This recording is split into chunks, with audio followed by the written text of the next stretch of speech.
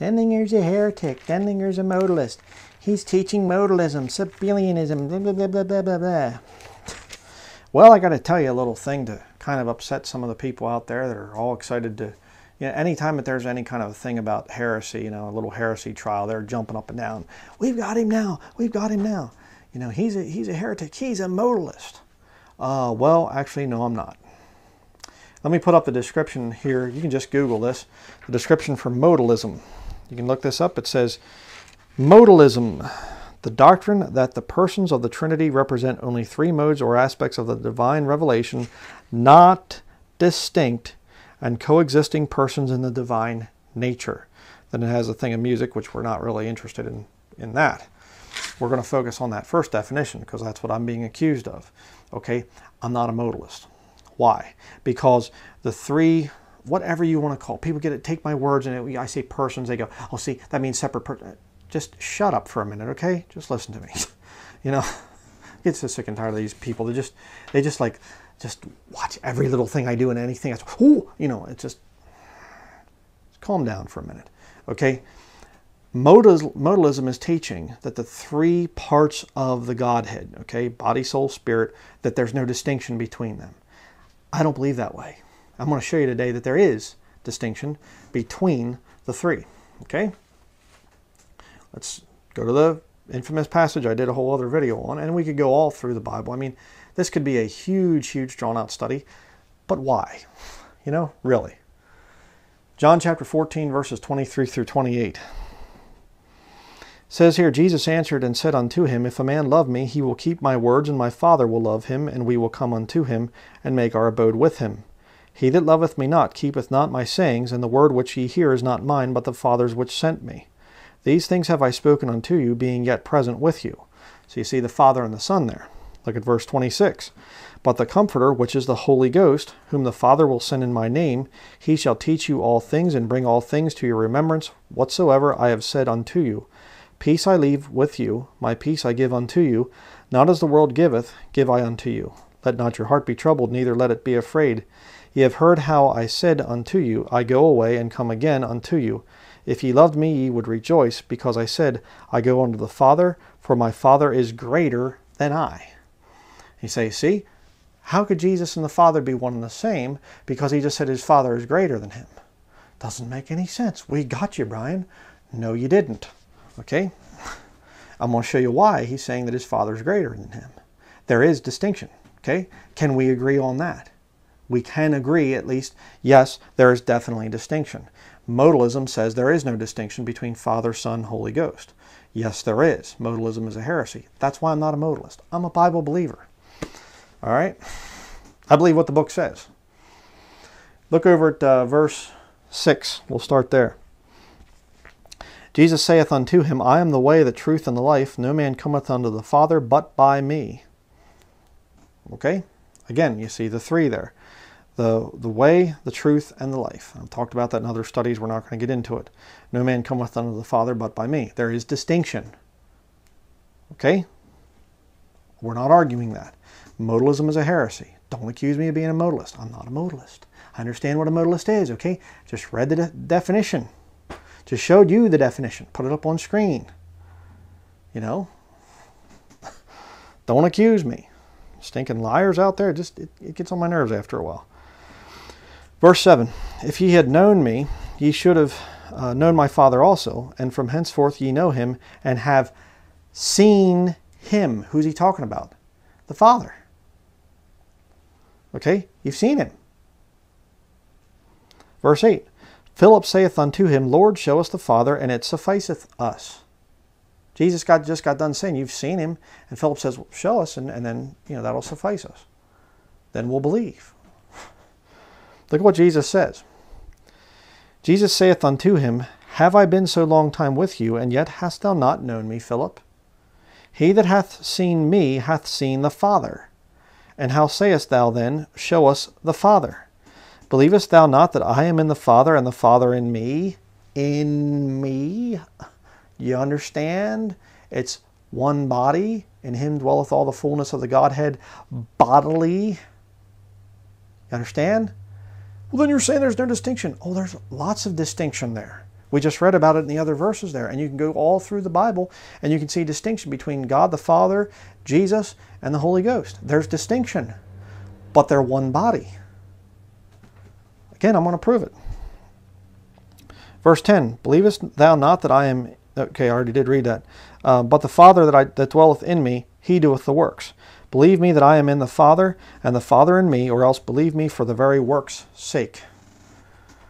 So, here's how the formula works, okay? If you can show me 1,000 verses in the entire Bible that show the distinctions between God the Father, Jesus the Son, and the Holy Spirit, okay? If you can show me 1,000 verses, how many verses does it take on my part to disprove that they're three separate persons? 1. Okay? You see how that works? It's not, well, we have more verses that we can prove this so we can overthrow your... No, no, no, no, no. All it takes is one verse where Jesus says, he that hath seen me hath seen the Father. The Father's in me. That's all it takes. One part of Scripture. One verse.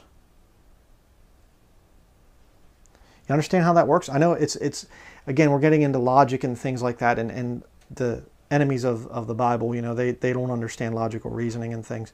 You know, if you have, let's say it this way, okay? I'll give you a little lesson in logic. If you say, I've seen 1,000 white swans, I can therefore conclude that all swans are white. How many black swans does it take to throw out your theory of all swans are white? 1. You're driving along someday and there's a lake and you look and there's a black swan swimming along. Okay?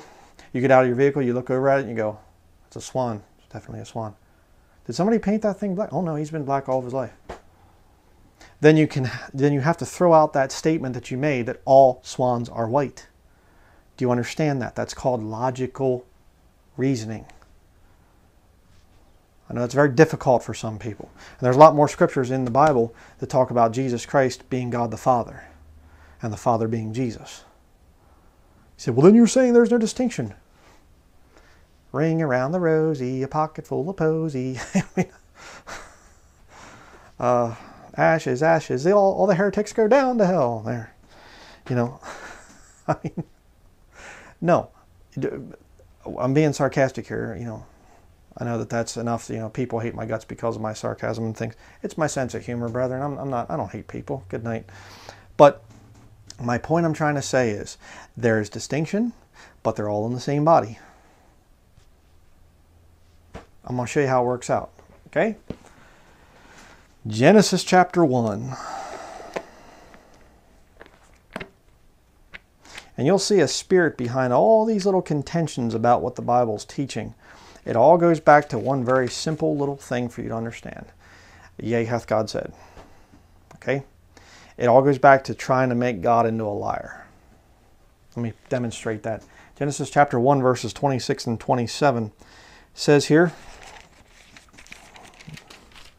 and God said, let us make man in our image, after our likeness, and let them have dominion over the fish of the sea, and over the fowl of the air, and over the cattle, and over all the earth, and over every creeping thing that creepeth upon the earth. So God created man in his own image. In the image of God created he him, male and female created he them. Okay? Are we created in God's image? You say yes, but you see, that is God the Father. I asked one of these guys one time, I had, you know, back and forth with some of these people, and he said, God is one, you know, body up there in heaven, and Jesus is another, and the Holy Spirit's another. I said, so each one has their own body, soul, and spirit? Think about that one. You know, separate body, soul, and spirit for all three. Doesn't make any sense. Why would the Lord, though, in this passage say, let's make man in our image? That's plural. Very simple. Because with the Godhead, you have body, soul, and spirit. They're together in one body, but they're able to separate. I'm going to prove that. And then you know what else I'm going to prove? I'm going to prove that you can too. Let's look at the scriptures. Why don't we? Leave your little emotions at the door. or on the other videos that you watch, whatever you waste your time on YouTube. Go to 1 Thessalonians chapter 5. Say, well, that was just about Adam. Adam was the only one, Adam and Eve were the only ones created, in the image of God. Well, I understand maybe the exact, Adam is called the Son of God in one of the genealogy accounts in the Gospels. He's called the Son of God. He's the created Son of God. Jesus is the begotten Son of God. That's another really interesting study. And so, you can say, well, he's a created son. He might have shared some characteristics of his father. I don't know. So you can say, well, in that sense, he's not made in the image of God. We're not made in the image of God anymore. Say it that way. But the fact of the matter is, the way God, his body, soul, and spirit are together in one unit, that is how we're made. Let me show you. 1 Thessalonians chapter 5, verse 23. And the very God of peace sanctify you wholly, and I pray God your whole spirit and soul and body be preserved blameless unto the coming of our Lord Jesus Christ. Does that mean that you will be blameless, by the way? No.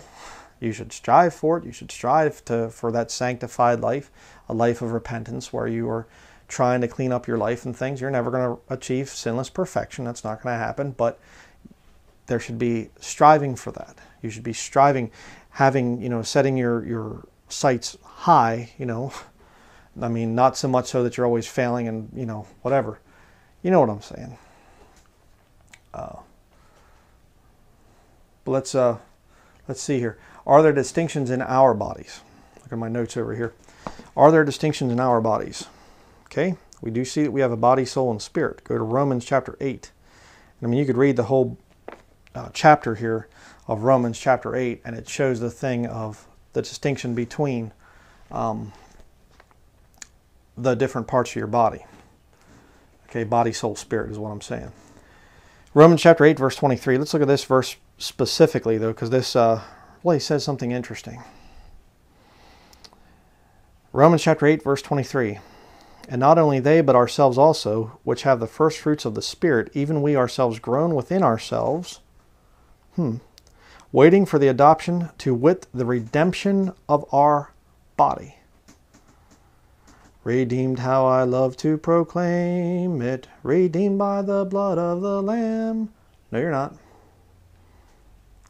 What did he just say? Well, your soul and spirit are redeemed. But if you think that this body's redeemed, you're wrong.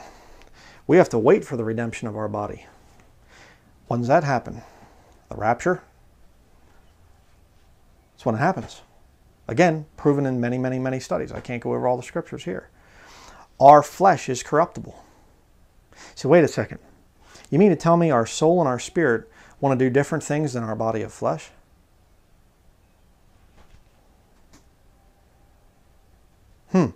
How could Jesus Christ be the body and yet say, my Father is greater than I? Because the Father is the soul. Is your soul greater than your body? And I'm not trying to say you're a god, we're all little gods or something. No. I'll probably get that put on me too now. I don't say that. It's ironically, though, it is actually in the catechism. Catholic catechism talks about, man can become gods and stuff like this. Yeah, I've showed that in other studies. Again, look up some of my other stuff. What's going on here? Your flesh, Christian, is prone to all the sins that you used to do in your past. You say, well, then what's the difference? What was the point of getting saved? Very simple. Your soul and your spirit is dead in trespasses and sins. Ephesians chapter 2 talks about that. Your spirit is quickened. It's made alive. Now, all of a sudden, it's like having batteries in the remote control. Wherefore, before you were pushing buttons on that remote control, it didn't do anything at all. Didn't have batteries. When your spirit is quickened, now all of a sudden you can push buttons and things start to happen. That's kind of funny. That's why, Christians, there are things that can push your buttons. You used to go out to the grocery store and you'd hear the rock music and you'd probably be going, humming it along with the tune. Now you go out and it pushes your buttons, and you go, and you hear profanity and you're like, ugh. Or before you got saved, you were swearing and cussing like a sailor. See what I'm saying? Things change when you get saved. The Holy Spirit comes in and He makes you aware of some things. So in the past, you had no help with trying to sanctify your flesh or trying to get out of this. And you see people and they're sinners and things, lost sinners, and they just struggle and struggle and struggle. They'll struggle with sex perversion. They'll struggle with all kinds of sex perversion. They'll struggle with alcohol. They'll struggle with drugs. They'll struggle with all these things. And it just, they're like, what am I supposed to do? And you hear the scripture where Jesus says, come unto me, all ye that labor and are heavy laden, and I will give you rest. Yeah. When you get genuinely saved, the Lord Jesus will move into your body and He'll start to say, hey, that needs to go, that needs to go. And He'll take time. I mean, I've been saved for a long time now, since I was 25 years old. I'll be 42 here in, well, July 7th. So, however long that is. Week or two. I don't know. Yeah, I guess a week. Maybe a week or so. The point is, I've been saved for a long time now. Quite a few years in full-time ministry for 10 years now. And the Lord is still sanctifying things out of my life. You know, and I just need to make that point clear. If you're newly saved, please don't think that you have to get to ultra high level Christian sanctification just like that. There are things the Lord's going to sanctify slowly out of your life. And there will be sermons, there will be messages that you're going to hear the first time and you're going to go, I don't see it. I don't know. I don't know if that's true or not. And it'll be months, sometimes years later, and you'll hear the same thing from somebody else or whatever, and you'll go, I need to get rid of that. Man, you know, the Lord will sanctify things out of your life. Just needed to say that. But my whole point is, the redemption of our body is something we have to wait for. Looking forward to it. I mean, can you imagine? I mean, I don't want to give that away. I'm preparing a future study on a guy. It's very controversial, you know, but he was quite a sinner and got saved later on in life, and he's like, I don't know how on earth I can, you know, I just struggle. I wish there was a way I could have peace from the things I did in my past, and I did these horrible things, and I'm just, you know, I just wish that I could have peace from the things that you know, the memories just keep coming back. Yeah, you'll do that as a Christian. You see that with the life of Paul. He'll be writing and he'll be less, just like, you know, I remember, you know, who was before a blasphemer and a persecutor and injurious, but I obtained mercy because I did it ignorantly in unbelief. And, you know, faithful saying and worthy of all acceptation that Christ Jesus came into the world to save sinners, of whom I am chief. Yeah. You will struggle with sin. Whatever sin you committed before you were saved, those thoughts, those struggles are still going to be there through your whole life. But the difference is the Holy Spirit is there to help you fight that stuff off now. And you have an eternal inheritance. Excuse me, I was thinking redemption. No. Inheritance. You have an eternal inheritance to look forward to. All right? So it's a wonderful thing to get saved. But there is a difference there between your flesh and your soul and your spirit. And again, I have a whole study on that if you want to hear that. Let's see here. Where are we at? Ephesians chapter 2. If that one didn't blow your mind enough, let me show you another one. Why I'm not a modalist with Lord, and why I'm not a modalist as a Christian. Okay. I'm not three different people. I mean, if the Godhead is these three beings, and the Lord says, let us make man in our image after our likeness, okay, then there should be three of me walking around. It'd probably come in handy sometimes. I could have one down, you know, changing the oil in the vehicle, and one doing whatever else, and my wife's, you know, three and whatever. She could have one doing the dishes, one cooking, and one doing research or something like this. It doesn't work that way. One body, one soul, one spirit, three in one. You understand? We don't worship three gods. And it just cracks me up again. These people, we don't believe, you know, we don't believe in three gods. We're not polytheistic. We don't believe in three gods. Yes, you do. Well, no, we believe in God the Son, God the Father, God the Holy Spirit. But they're all just one God. So 3 equals 1. Okay. Sure. Ephesians chapter 2, verses 4 through 6. Here's another good one. If you don't think that there's any distinction, look at this. Ephesians chapter 2, verses 4 through 6. But God, who is rich in mercy, for his great love wherewith he loved us, even when we were dead in sins, hath quickened us together with Christ. By grace ye are saved. There's a quickening. You read about that in verses 1 and 2 there, okay, of the same chapter. But look at verse 6. And hath raised us up together and made us sit together in heavenly places in Christ Jesus. Huh? I don't even know how that thing works. Okay. We are seated together in heavenly places in Christ Jesus right now. What's heaven look like? So, brother, I have no idea. You're seated up there, aren't you? It says so right there. What's it look like? What's going on right now in heaven? You're sitting there.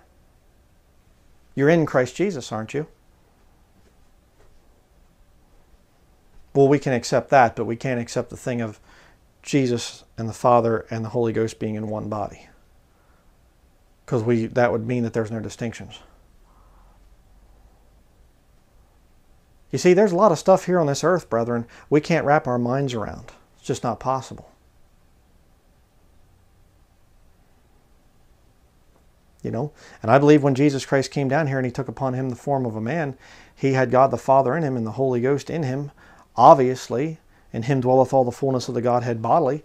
But there's times he's saying, you know, I don't know the day or the hour, only my Father in heaven knows. Why? He's outside of eternity. He's down here in time. And there were things that had to be worked out yet.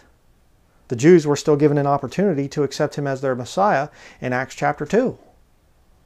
So Jesus can't say, oh yeah, well I know about, you know, definitely it's going to happen. He hadn't even died on the cross yet when he made that statement. You know, only my Father knows the time of this thing. Why? He's up in heaven. Can you tell me what's going on up in heaven right now? You see what I'm saying? Well, I'm going to have to figure all this stuff out. Why? So that you can prove how intelligent you are? What are you going to do? Go to the philosophers?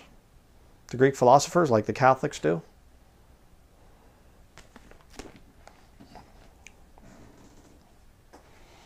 2 Corinthians chapter 12.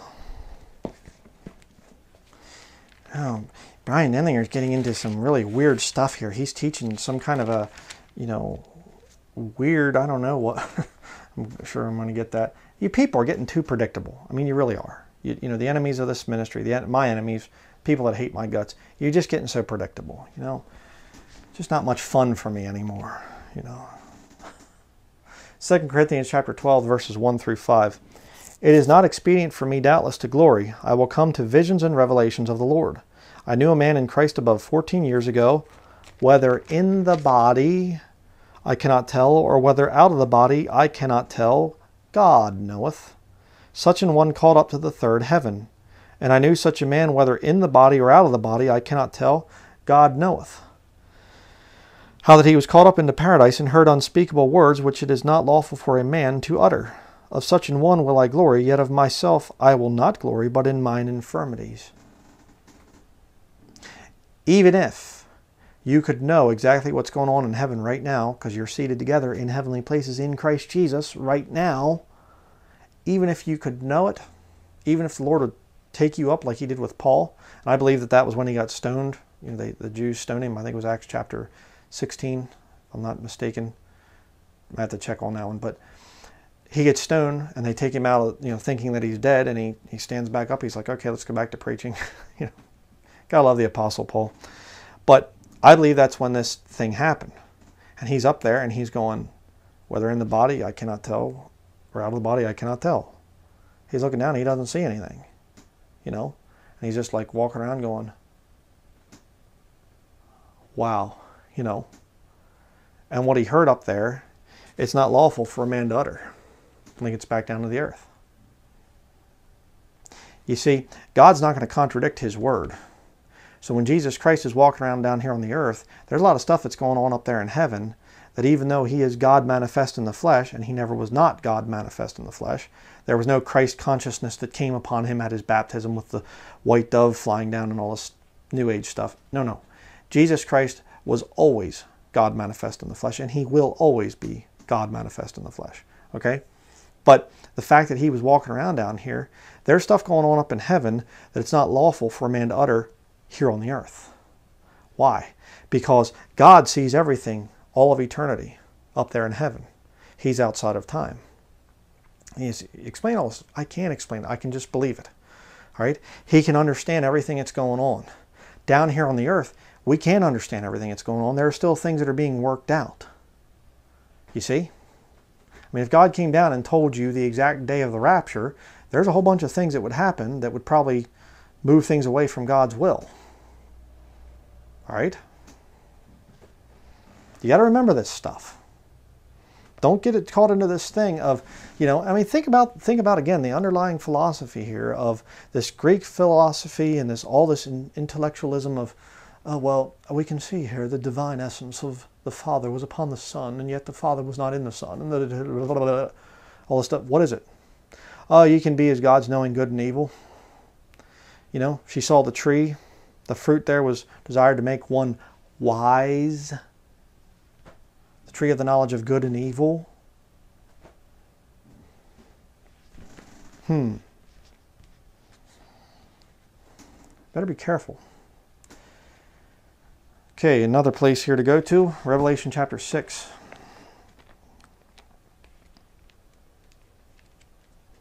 And you know, this is all just like brand new stuff. I mean, I have a study that's going to be coming out after this one about why is this whole thing so important to the devil, of this Catholic Trinity of these three different beings, three different things. Going to be kind of surprised at that one. I'm sure it's a very interesting study. Revelation chapter 6 verses 9 and 11, or 9 through 11, excuse me. Again, we're going to see a difference here between bodies and souls. Revelation chapter 6 verse 9. And when he had opened the fifth seal, I saw under the altar the souls of them that were slain for the word of God and for the testimony which they held. And they cried with a loud voice, saying, How long, O Lord, holy and true, dost thou not judge and avenge our blood on them that dwell on the earth? And white robes were given unto every one of them, and it was said unto them that they should rest yet for a little season, until their fellow servants also and their brethren that should be killed as they were should be fulfilled. Okay, another point here to make. I'm not going to ask for volunteers because, you know, there'd be a whole lot of people probably showing up here to do it. But if I had somebody that would say, one of my enemies, and they say, I'm sick and tired of Brian and I'm going to go and I'm going to shoot him. Okay, I'm not telling you to do this. Okay, you know, I'm sure that there's people that are jumping up and down and getting all excited. But the whole point is, if I had somebody come and I'm walking out to the vehicle, or I'm walking in a parking lot, some store, and somebody comes up and they go, when they shoot me in the back, because that's how cowards do it. Bang, they shoot me in the back, and I drop to my knees, boom, and I fall over. Well, what happens? My soul and spirit, are they there inside the body of flesh just going, oh man, let's get this funeral over with. I want to get into the dirt and we'll just kind of lay here for a while. And so, no, the Bible teaches absent from the body, present with the Lord. The soul and the spirit leave. Okay? Then my body goes up too, right? No. We have to wait for the redemption of our body. The rapture is going to be the redemption of saved people's bodies. The bodies are corruptible. They're in the ground. They're rotting. Or rotten, quite rotten, and probably, you know, you get like the Apostle Paul or some of the other, you know, John or James or whatever in the first century. I'm sure that their bodies are just totally into dust, you know, in dirt right now. Probably couldn't find any part of them. But their body, that body has to wait. Okay, and again, if the body is, you know, disintegrated, or if you were burned at the stake and it's turned into ashes, the Lord's going to work all that stuff out too. So don't worry about that. But the point is, we are made in the image and likeness of God. That's the whole point of what I'm trying to say here. So Jesus Christ is here on the earth. He's a body, and yet the soul is up in heaven, God the Father, and yet the soul's in him. Just like we are right now. My body, you're looking at my body, but my soul is inside of my body. How do you know? Because I'm still talking. I'm still alive. Okay? You might want to, you know, if you're one of the enemies here, you know, go back and kind of watch that part over again and let that sink in. Okay? You know, when my soul leaves, I won't be talking anymore. You understand? So my body's here on the earth. My soul is in my body, but yet my soul is seated together in heavenly places in Christ Jesus. and the Spirit is showing me things, but yet not exactly everything that's going on in heaven. So I could be here on the earth and say, I don't really, only what's going on up there. My soul and my spirit would know what's going on, but my body doesn't know. And you mean to tell me that if we can say that about ourselves, proven from Scripture, Jesus couldn't say that? Sorry, I don't believe that.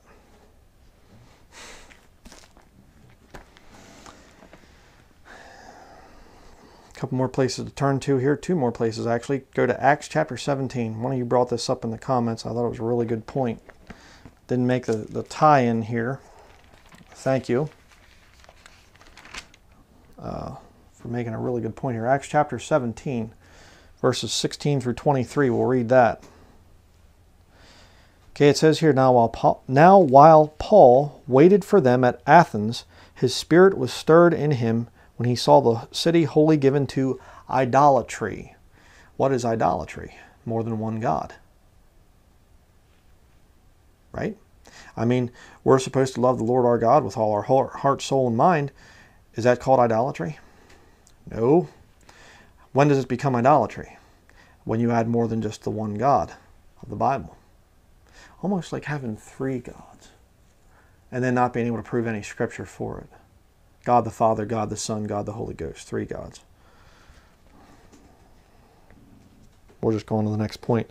Verse 17. Therefore disputed he in the synagogue with the Jews and with the devout persons, and in the market daily with them that met with him. Then certain philosophers, keep that word in mind, of the Epicureans and of the Stoics encountered him.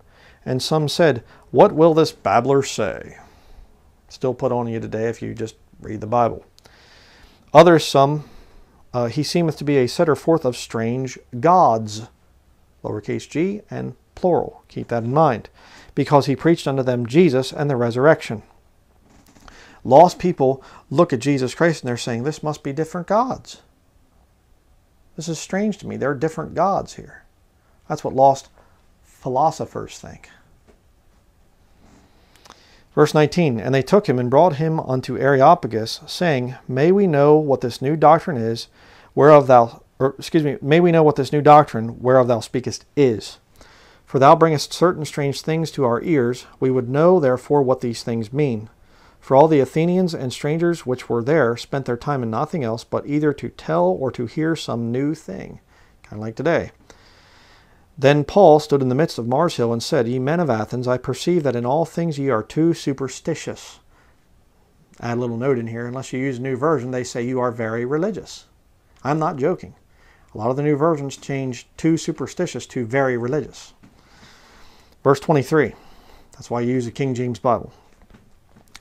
For as I passed by and beheld your devotions, I found an altar with this inscription, To the unknown God, singular. They have all these idols and things like this, and yet they have an altar there, and it says, To the unknown God, one God. What does Paul say? Whom therefore ye ignorantly worship, him, singular, him, declare I unto you. Now you show me in the next verses 24 down through verse 34, the next 10 verses, you show me one place where Paul says that there are 3 gods. Show it to me.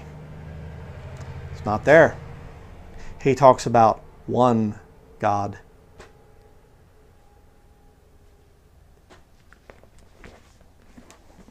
So what do we have to watch out for? Colossians chapter 2, verses 8 and 9. Beware lest any man spoil you through philosophy and vain deceit, after the tradition of men. After the rudiments of the world, and not after Christ, for in him dwelleth all the fullness of the Godhead bodily. Proven fact. One God, made up of a body, a soul, and a spirit. 3 in 1. That's what the Bible teaches. That's going to be it for this study. Watch the next study about why is this Roman Catholic Trinity such an important doctrine to Satan. there's a future fulfillment. And it's not going to be by God. Thank you for watching.